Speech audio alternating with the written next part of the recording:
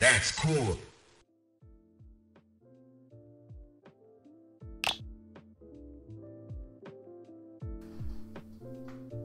Hello again, this is Press Any Button, and here we are in our rail shooter series with a new part.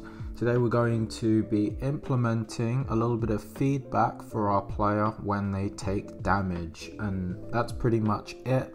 We're going to be continuing on with working with health scripts and things like that. So you're going to see that we do a little bit of setup for all of that good stuff. But this is going to be a very simple tutorial, and what we're going to achieve is exactly as you've seen in the demonstration. We're going to have a flash on the screen, and we're going to have an effect come out of the screen to notify our player that they've been hit. What you find with a lot of rail shooters is that you don't take too much damage, you don't get too many chances to take damage. One example that I'm using for this project is Ghost Squad. In that game, what tends to happen is you'll get fired at by a few enemies, and sometimes they'll get sort of a critical shot off on you, in which case they'll have a little marker to signify, hey, this guy's actually dangerous and he's going to take health from you. Whereas all the other enemies just have stormtrooper health and you can just sort of blast through them, and the only thing that they do to inconvene you is just use up your time. Alright, so let's jump into this and figure out how we're going to implement this.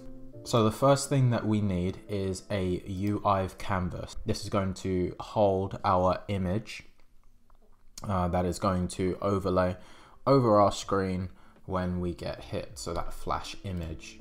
To do this, you're going to right click, go to Uiv Canvas, and you can see that I have a canvas here. And then once you've got your canvas there, you're going to want to right click on it again and then go to UI and find image.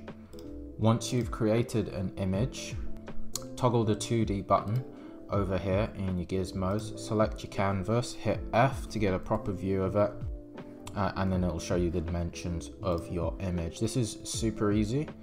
What you're going to do is you're just going to resize the image so that it fills up the entire view of the camera, and this is done by just messing around with these little tabs up here and there. And once you've done that, what you'll then do is go to the color for your image and change the alpha to 0, because we don't want our image to be active all the time.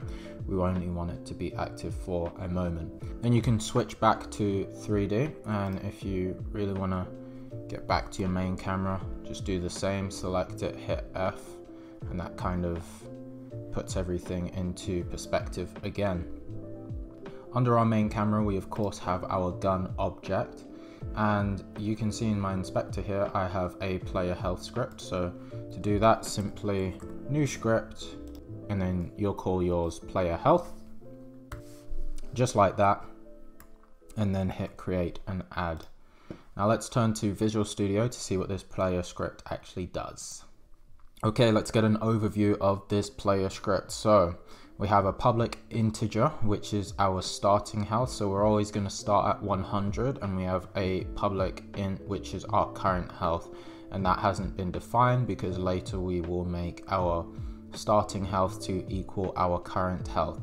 We don't have to worry too much about the figure here because it's just kind of a placeholder. We can manipulate this in the inspector, and this we don't actually want to change in the inspector. We got a reference to that image that we set up, and that image is called damage image. Now, because we're working with a UI component, we want to reference that in our script, so we have to also type in using Unity engine.ui, otherwise a lot of stuff is going to go wrong for us and it's going to be a massive headache. Then we got a public float, that is our flash speed, that is the speed at which our screen will flash and fade away. And then we have flash color. As I said, this is where we get to decide what color we want. Now, the color is actually set to a deep red right now, and we get to change that in the inspector, just as we get to change these integers because it's a public. Finally, at the top here, we have a bull, which is damaged, and I've set damaged to equals false. On void awake, we want to get our current health to equal our starting health, so that when the game starts, our current health is 100. When we have enemies chip away at that health, of course it's going to go down, but because it's in the awake function, it won't return to 100. If we take 20 damage, our current health is going to be at 80, and it'll just keep going down unless we get health upgrades and stuff. And then in void update, we say if damage equals true, then the image color is going to flash. So image.color equals flash color, and this is sort of the UI bit that would go wrong if we hadn't have put using Unity engine.ui. So if you're finding that that is an issue, that Unity is not recognizing your use of .color here, and you want to go back to the top and just change that. And then we have else, and we're going to do a color lerp, which is kind of like a transition. So it's going to slowly transition back to how it was before, and that is a clear screen, the alpha set at 0 on a white image. So to summarize, we get hit, flashes the color, and then our color starts to fade away. And this is really crucial that we put damaged equals false, otherwise our color won't fade away, it'll stay consistent. So this color lerp controls the fading, and this actually makes sure that it fades in the first place. And then we have public void take damage int amount. This is really just a placeholder for what we're going to do in the future. With the damage that we take, we're not going to be using sliders or any UI components that look like health bars, because I figured that's getting a bit boring now. So we're going to figure out some fun solutions to showing our player how their health is doing. Okay, so we return back to Unity, and we can see that all of those properties are in the inspector. So just as I said, current health is 0. So where it says damage image, you're going to want to go to that UI component under your canvas, and you'll drag that in. And then flash speed, I've set it to 1, that's pretty good. And then, but I'll set it to 5, just in case you want to see that. And then we have flash color, and this is where you get to just sort of mess around with it. So you can have the alpha quite low. Don't have it as being opaque, otherwise it will blind the player for a little bit, and who knows, they might get shot in that time. And if you are running an arcade machine and your game played like that, oh, you would have people vandalize it left, right and left, is my assumption. So we want the alpha to be somewhere around the 60s, 70s, 80s, just enough that you can actually still see through and that the damage doesn't take away from the gameplay. So I've set mine to blue just because I like that color. And the final thing we want to do is add component, and then we're going to go col and get a box collider, not box collider 2D, just a box collider. Once you got that box collider, it's going to appear right on top of your thing. So if I zoom in here, you can see that box collider is on my empty game object, which in turn is wrapping around the main camera. I'm going to set that to is trigger so that it doesn't have any chance of colliding with anything, and we can leave our gun at that. So we've established that these cubes are our enemy game objects, so we're going to use them as such and give them some actions to do. So what's an enemy meant to do? They're meant to shoot back at us because we're shooting at them. So we have a script here which deals with that. As you have it, you should be good to go, just to hit add component and add a new script. I'll see you guys in Visual Studio.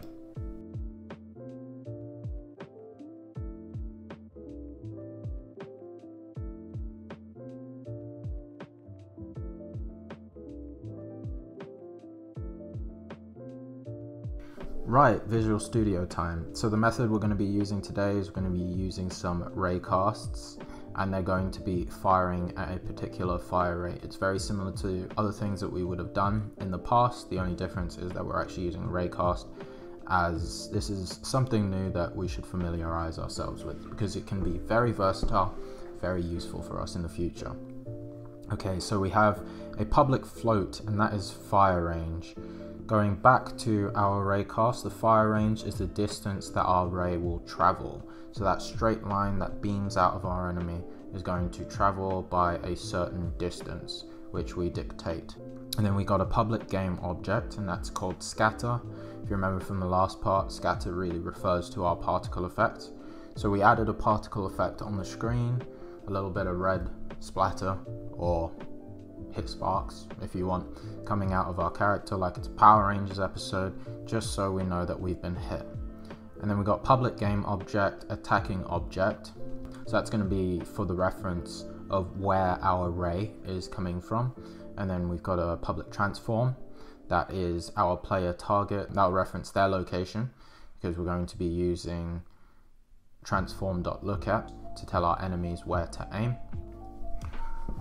We got a public game object again, which is player object. This helps us to set up the reference to the player health script, which we'll be manipulating and using in a later part. Public float, fire rate. Got a private float, which is next fire. That works hand in hand with our fire rate to make sure that we're not, just shooting really quick shots at our player. We want to be able to separate these, so from our view as a developer, we can figure out how much time we need for the fading effect and if it's actually working properly. And then it helps us in the future to space out the shots for our enemies. We have player health, so that's a reference to the player health script, which we've just created. And then we've got a public integer, which is attack damage. And that's of course going to be the damage that's chipped away from our player when they get hit.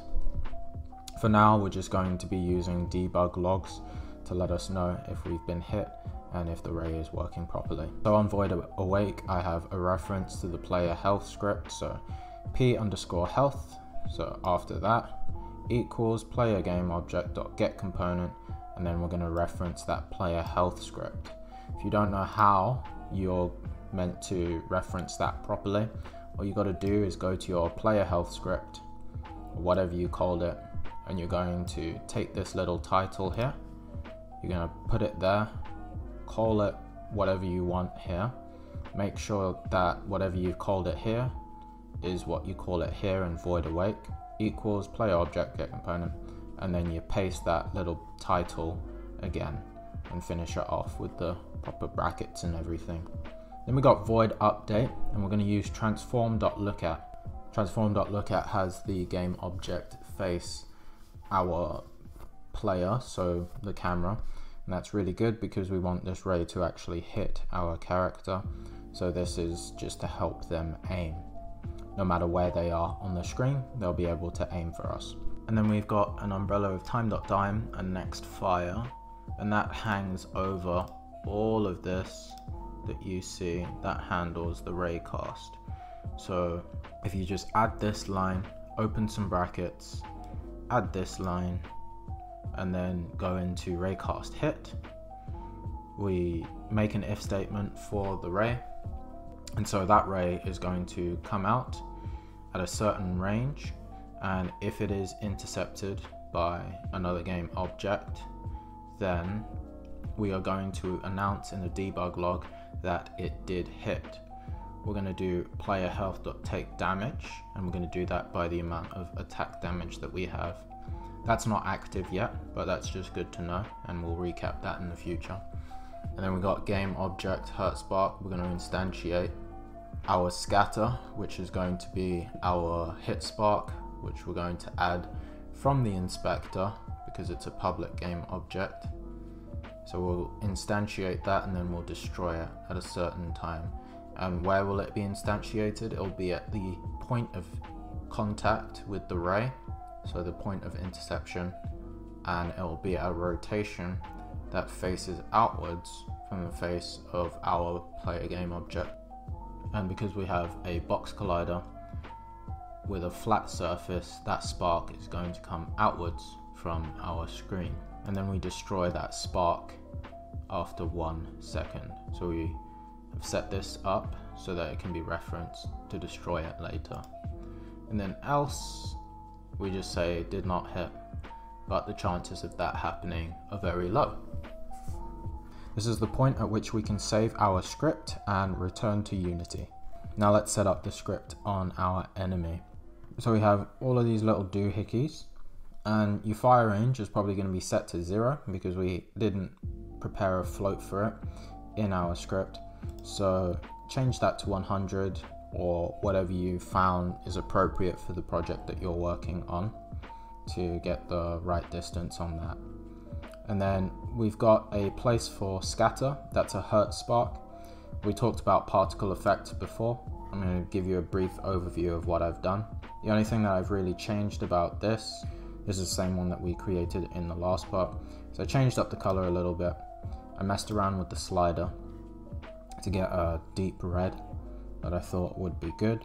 And then if we go to emission right here, I increased the count on the emissions and I changed the radius of the cone. So the shape right now for this emission is a cone. I changed the radius so that it would be a bit more narrow so that we would be able to see more of the sparks that are flying across our screen.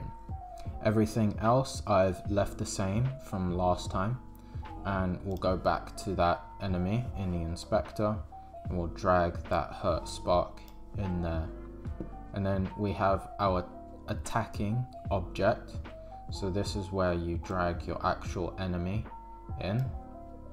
And then you have your player target. So that is the gun. We'll drop our player object in here. And this we have here so that we have a route to reference our player health script, which is attached to this game object. So it's searching through this game object to use that player health, which we've made references to, so things will go wrong if we don't put that in there. Fire rate, I've set that to 5 for demonstration's sake, and the attack damage I've set to 1, but again, we haven't really set that up. Okay, at this point, you should be able to play your game. So let's have a look and see how things play out. Okay, so you can see immediately, my screen flashes up when I get hit. I'm gonna move my cube up. You can still see they're able to shoot at me. Move it to the sides. So they can shoot at me from any angle. Now the reason why we allow them to be so accurate is, as I said, we don't really get hit too often in these kinds of games. One thing that I've noticed is you have to let an enemy be on screen for a long time for them to actually hit you. If you have enemies pop up with the ability to hit our player immediately, you won't be able to make the game exciting because they'll be having a panic attack like, I gotta take out 5 enemies at once, and if I don't, they're all gonna shoot me. I only got 3 hits that I can take, and this game's just eating my coins. So if you were playing in an arcade again.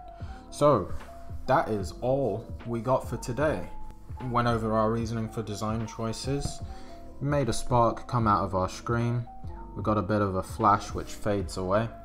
And one thing I'm gonna do is actually decrease the rate of our fade away. So the less the number, the slower the fade.